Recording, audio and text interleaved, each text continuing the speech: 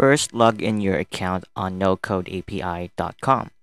Then once you're logged in, let's go to the marketplace and let's look for Mailerlite.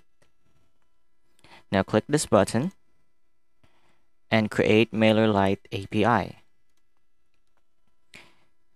So first, give it a name.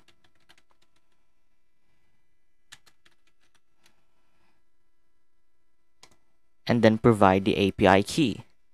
So to get the API key, first we need to go to the dashboard, go to integrations,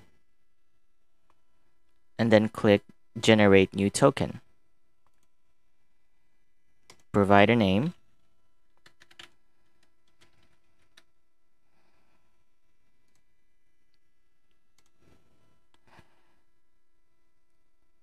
And copy the API key. So once you've copied, go back to your dashboard and paste it on your API key. Now click the create button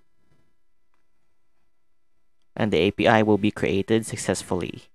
Now click this use this API to test it out.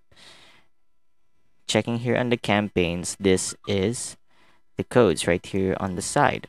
Click and test API and you will see here the results. So as of now, I don't have any campaigns yet on my Mailerlite. And also the same with subscribers. Right here.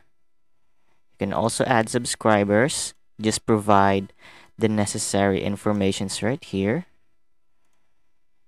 And also for the groups. So that's all for today. Thank you so much for watching and have a nice day.